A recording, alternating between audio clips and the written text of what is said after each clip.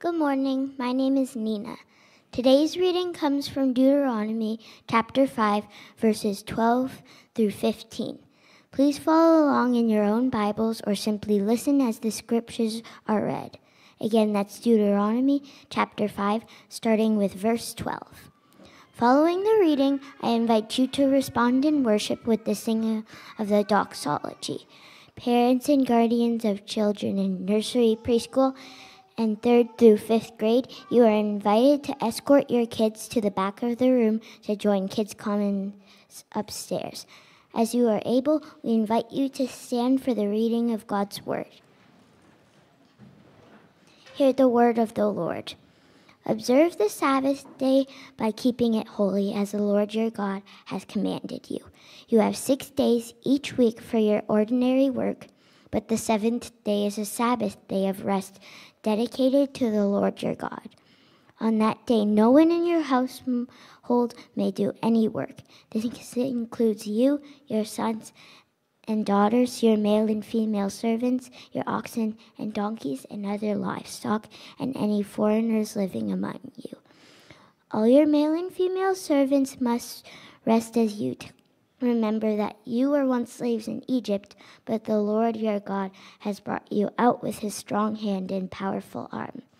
That is why the Lord your God has commanded you to rest on the Sabbath day. This is the word of the Lord. Praise God, from whom all blessings flow. Praise him, all creatures here below. Praise him above, ye heavenly hosts.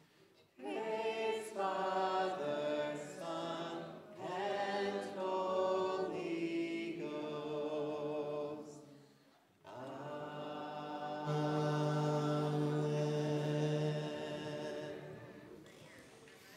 You may be seated. Good morning again. My name is Matt. Welcome to Haverhill Commons Church, where we confiscate your phones and make you thoroughly disoriented and anxious. You're welcome. If you drop your phone in the bin during the settle-in time, perhaps you're feeling a little unsettled at this point. You're not so sure about this. It feels kind of weird, kind of bad, kind of distressed to not have your phone with you. We're only a minute or so in, right? And I mean, all the little things, like what if we're missing something?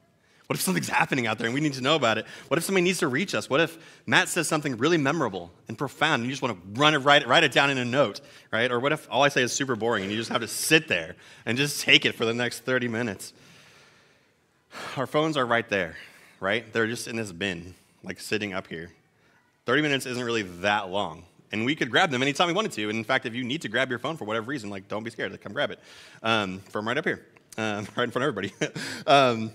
But I wonder, what might happen if we're willing to let them sit there unattended for the next 30 minutes or so? What might we learn about ourselves and our relationship with technology? So, thus unencumbered, I invite you all to join me in a moment of silence and reflection as we pause to bring ourselves before the Lord.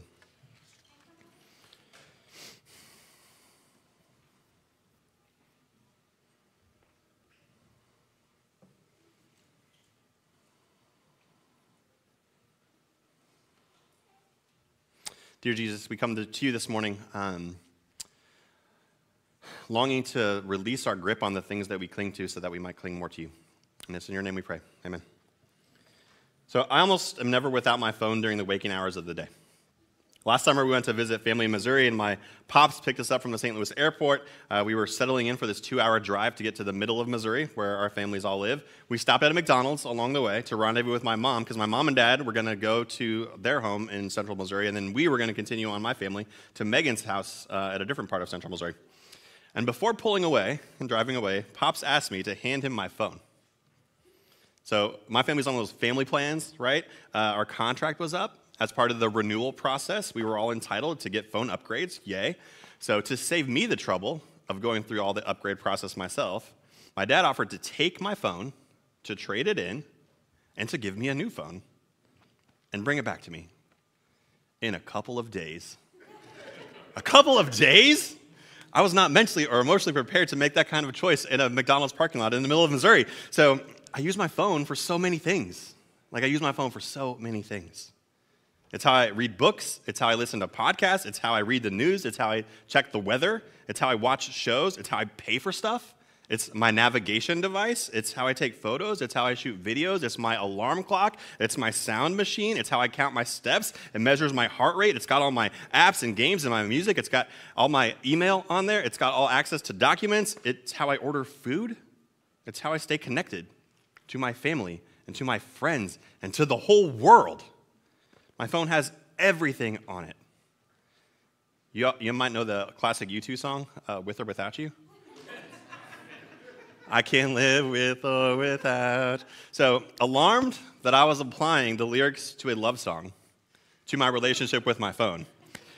As an act of defiance, I handed my phone to my pops, ready to prove to the world that I, Matt Webble, did not need my phone. And Pops drove away. And I got behind the wheel of my brother's minivan, only to immediately realize that I had no idea where I was going. Megs, can you please get out your phone and give me directions so that I know where I'm going? Apparently I, Matt Webble, do need my phone. What is your relationship with your phone?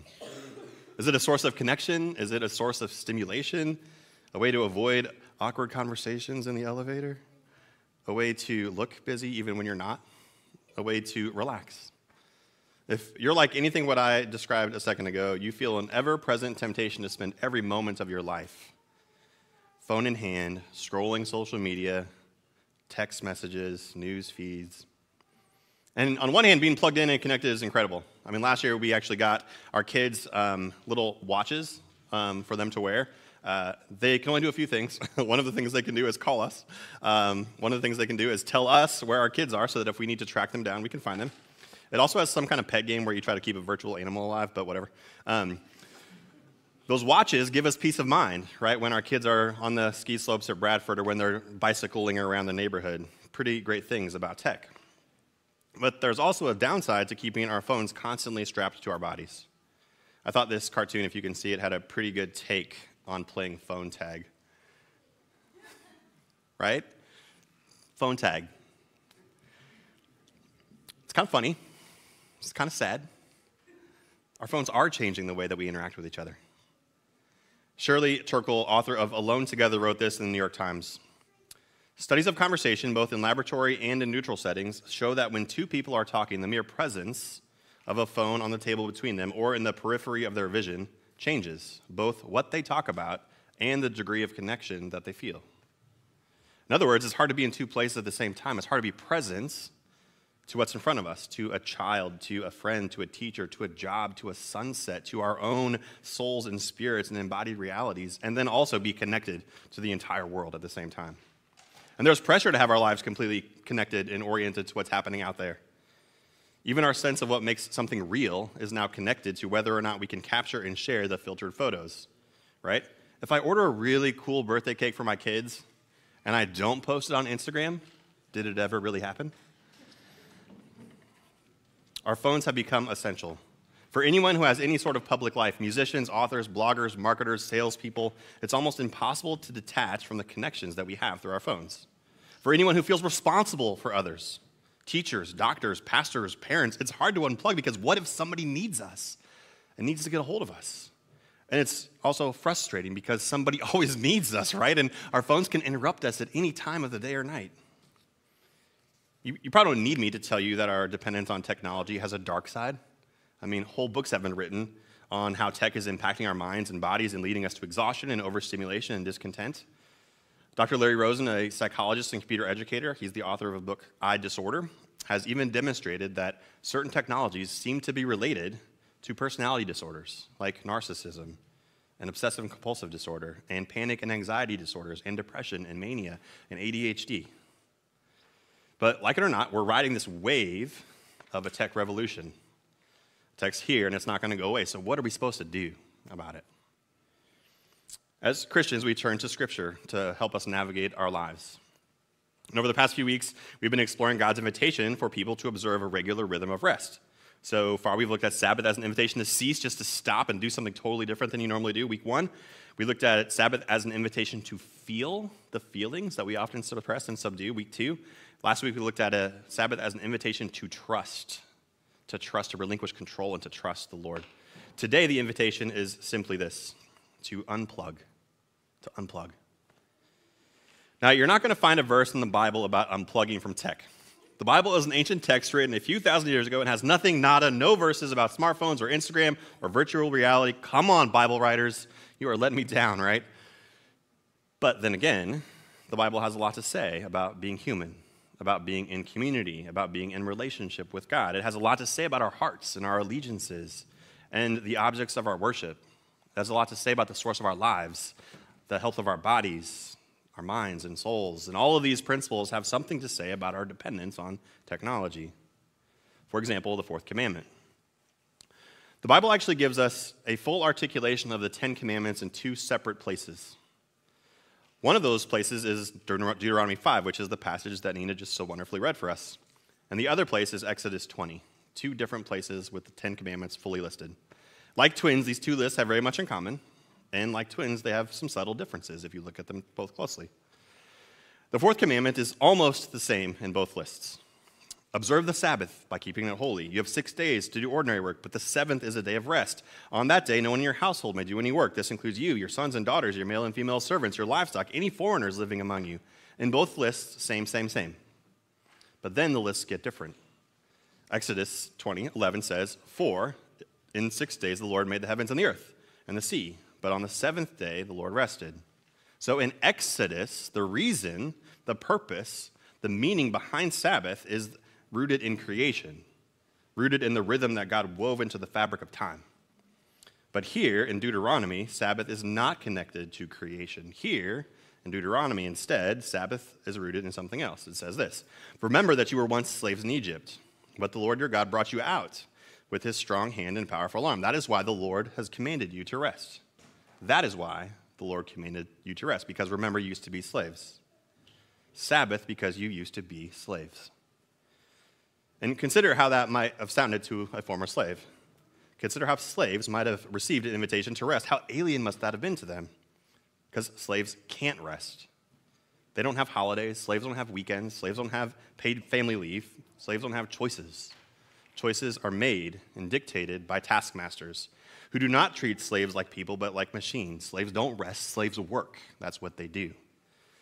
They are tools used by an empire, squeezed every day of every year until their bones break and their spirits erode. But after the Exodus, they are no longer slaves. They're given back their humanity. They are free. And a huge part of freedom is agency. It's the freedom to make choices. The fourth commandment challenged them to choose what they never could choose in Egypt, to set aside time, to stop, to cease, to rest, to worship. Remember, you were once slaves, but you are slaves no longer, so rest. So if Exodus roots Sabbath in creation, this is part of the rhythm that God has made. Deuteronomy roots Sabbath in liberation. Rest is something that freed people do. And both are really good reasons to rest. We looked at creation a few weeks ago. Today we're going to focus on Sabbath as a rejection of slavery and an act of defiance against the old taskmasters. And I do think choosing to rest is an act of defiance, a declaration of independence from the patterns that this world feeds us, an opportunity to live in the freedom that God has secured for us. But Webbs, we're not slaves anymore. We aren't slaves in Egypt, but you don't have to feel the lash to be enslaved. Romans 6, don't you realize that you become a slave to whatever you choose to obey? You can be a slave to sin, which leads to death, or you can choose to obey God, which leads to righteous living. 1 Corinthians 6, you say, I'm allowed to do anything, but not everything is good for you. And even though I'm allowed to do anything, I must not become a slave to anything. And we can become a slave to anything. We might not think of ourselves as slaves to technology or our phones as our taskmasters, but I think it's at least worth asking the question. Are we freely choosing our engagement, or have we become so dependent, even obedient, that our engagement isn't really a choice anymore? Can we stop whenever we want, or are we stuck in a pattern? that we're no longer in control of? Are we free or are we slaves? The Israelites knew they were slaves. It was obvious. Our taskmasters are less obvious. But if you do even a little digging, you'll be reminded that there are giant corporations behind almost all of our technological dependence. Digital products, smartphones, and apps are sold by companies that want to make money, companies that make money by keeping us constantly engaged, by keeping us constantly clicking, constantly plugged in. This is a quote from Ed Szynski in his book, Reconnect. Our devices and social media apps are designed to be invasive and habit-forming and compulsive. Many of the people who design digital technology and social media have publicly stated that their products are designed to be toxic and addicting and manipulative and deprive users of choice and free time through habit-forming feedback loops where reactions and notifications become rewards for us. Along those lines, I encourage you to watch The Social Dilemma, a pretty sobering Netflix documentary with this tagline: "Never before have a handful of tech designers had such control over the way billions of people think and act and live their lives." These taskmasters that are modern might not crack a physical whip, but they create a culture, a world, a psychological campaign, an algorithm of change, every bit as intentional and every bit as effective as formal slavery. And it's all based on the science of how people work. These companies know that when we see someone has tagged us in a post, our brains release a little hit of dopamine, a little zing that feels pretty good. But after a few hundred zings, that hit isn't quite as satisfying, and our brains want us to find something bigger or more that will zing us even better. We need more and more and more to get the same feelings. And normal life starts to feel pretty dull in comparison to the rush of likes and comments. And when we use their products, these digital companies collect our identities. They have teams of engineers who take what they learn about us and leverage it into hundreds of more hits. It's no wonder that the average person checks their phone every 10 minutes. 60% of us sleep with our phones. 89% of us check our phones within the first 10 minutes of being awake. 75% of us use our phones on the toilet. When a notification comes in, 75% of us look at it within 5 minutes. And as Marcus told me this week, when we check our phones, it can take us 15 minutes to get back to full attention to what we were doing before we checked our phones. And what do these companies do with all of our clicks? They share our habits with other companies so that they can use our information to sell us products and services and apps that they know that we'll already want. And we will purchase and consume the things offered to us, thinking that we're free to choose, without ever realizing that someone has been pulling strings all along. There are giant forces at play here, I think. Forces like greed, forces like exploitation, forces that I think Peter talks about in Peter 2:19. Forces that promise us freedom, but they themselves are slaves of sin and corruption. For you're a slave to whatever controls you. You're a slave to whatever controls you. Do our phones control us? Well, they sure have a lot of our attention. There's a line from the movie Lady Bird that draws a connection between attention and love. Indeed, the question is posed: attention and love, aren't they the same things? Have you ever given your attention to a screen, unable to shift your eyes away, unable to play a game with your kids when they want to, too distracted to enjoy a meal with family and friends, too divided to hear the voice of the Holy Spirit or anything else because you're locked in to hear, right? Attention and love, aren't they the same things? I think, yes, there is very much a spiritual dimension to this. Giant tech screams for our attention. The last thing they want for you to do is put down your phone. The last thing they want for you to do is rest. They will take your life, and they can give you very little in return. I know I'm a slam in tech, and I know that there are great things about it. Meaningful changes happen across the world because we're more connected, more aware of human suffering, like what's happening in Gaza right now. Stories and images have always sparked justice movements in our world. Some of those who led the 2011 revolution in Egypt said it started on Facebook and was accelerated by social media. Take away phones, and so many of the injustices in the world would remain in the dark. So tech isn't all bad. We're not going to become the anti-phone church. But I want us to be an honest church. Honest about ourselves, honest with ourselves about how things are influencing us. That doesn't mean we cut phones out of our lives entirely. It means reorienting our lives to put things in their rightful place. Our eyes fixed not on our phones, but on Jesus, the author and perfecter of our faith. We're allowed to interface with tech. We're allowed to do anything, but not everything is good for us. We must not be slaves, but rather live in the freedom that Jesus has won for us, life and life abundant, rest for our souls. And as we've said all series, God's invitation to rest is not a reward for work. It's not something that we earn. It's sheer grace. It's sheer gift. If we choose to rest from our work, we're choosing to embrace liberation from what enslaves us without guilt, without apology, simply because God told us that we could rest, simply because we're free. You know, Christians have always had to figure out how to be in the world without worshiping the world. Every good thing, phones, food, friends, family, will be a blessing to us if we receive it as grace. And every good thing, phones, friends, family, food, will enslave us if we worship it instead of God. Galatians 5, for freedom Christ has set us free. So stand firm, therefore. Do not submit again to a yoke of slavery. For freedom Christ has set us free. Don't submit to slavery. I would argue that it's hard to truly rest in the freedom we have in Christ with notifications buzzing every few minutes. It's easier to rest, I think, if we hand over our phones. As always, God is ahead of us, providing for us a spiritual practice that can deliver us from our enslavement. Sabbath rest, I think, can help us keep things in perspective. Handing over your phone earlier might not have felt super brave, but doing that regularly is a countercultural act of defiance. In some Jewish families, even today, it is customary to have a Sabbath box to hold items in it that are not needed on the Sabbath, things associated with work, things that symbolize work, things that distract, things that interfere with rest. It's just an idea, but what if we bravely put our phones away for at least some part of every day? What if we bravely put our phones away for some part of every day and for a longer period of time each week? A tangible expression of our willingness to unplug completely.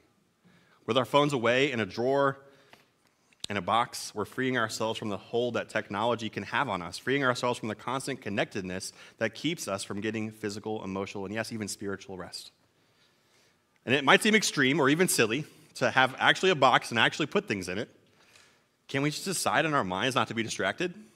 Can't we just decide not to be slaves? I mean, maybe. But as embodied creatures, we live in this physical world. And I think our surroundings matter.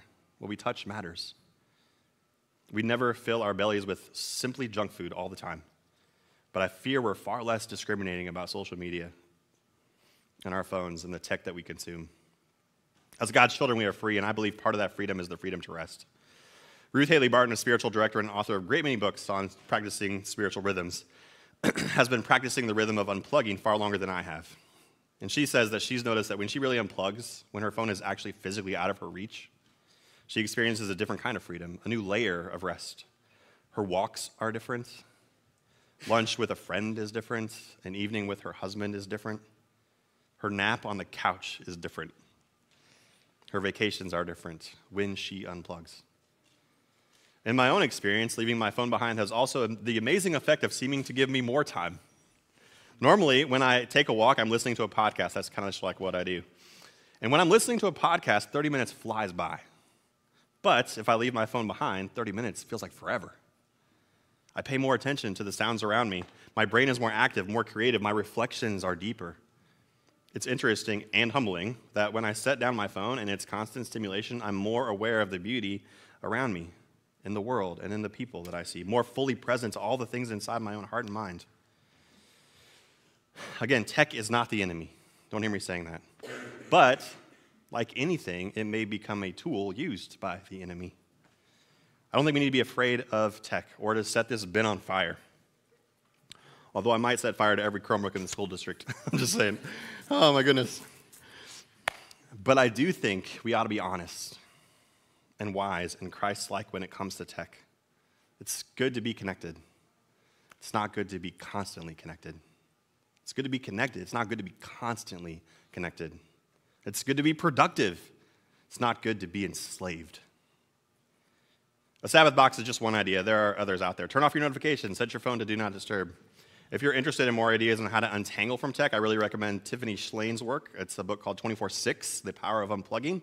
She is a non-religious Jew with super helpful, super practical ideas on how to unplug, including how to help friends and family support us in our efforts to unplug. Parents, guardians, you're trying to figure out how to shepherd your kids through an overwhelming tech labyrinth. You're trying to parent your kids through the most complex mental health landscape that we've seen in recent memory. Trying to help your kids, who'd rather text you than talk to you, walk the way of Jesus. A helpful site that I've used a lot is called screensanity.org. Screensanity.org. On the front page of screensanity.org, they have a stat that you might find interesting. Guess what percentage of today's youth say they want to grow up to be influencers? What percentage of today's youth want to be influencers when they grow up? 86%. Hence, screensanity.org, right? And Screen Sanity breaks things down for you into ages of preschool, elementary, middle school to help you as parents. They tackle everything from video games to screen time. Finally, last fall, if you remember, a friend of the Commons, Sarah Cohen-Johnson, came and did a soul training class on all of the stuff that I'm talking about this morning, parenting in the digital age. And she gave us access to a lot of her resources that she uses, including a phone contract that you can use with your kids, as well as parenting guides, which are pretty helpful, to TikTok and Snapchat and Instagram and sexting and porn and cyberbullying. Hopefully you made a note of that on your phone. All right. Took your phones. Happy to share any or all of those resources with any or all of you. They're also on our website, haverhillcommonschurch.org, under family discipleship, under technology. Everything I just mentioned is listed under there as a resource for you. How you doing? It's been like 25 minutes since you surrendered your phones. How you guys doing? Like instinctively reaching? You heard a buzz, you thought it might have been yours? Statistically speaking, 71% of us experience stress or anxiety without our phones for 30 minutes. So 71 of y'all are freaking out right now. But even still, perhaps the distance has given you some clarity, some perspective, some conviction. Maybe it's given you a reminder of your true identity, that you are free, liberated by the resurrection of Jesus so that we can live our lives on God's terms and not on the world's. And don't fret too much. Christy's going to have this box in the back of the room. She's the keeper of the box. And you can rush as fast as you want to grab your phones at the end of the service. But I do encourage you, even as we sing these next two songs, to reflect on what the Spirit is doing in your heart, to reflect on your relationship with technology. Are there any digital idols in your life? What are the things that get the majority of your attention? And what do those things give you in return for all the attention that you surrender? Are you able to unplug? And what does that look like for you daily? What does unplugging look like for you weekly? And most importantly, are you willing to do that? Are you willing to do that in order to be present to the Lord?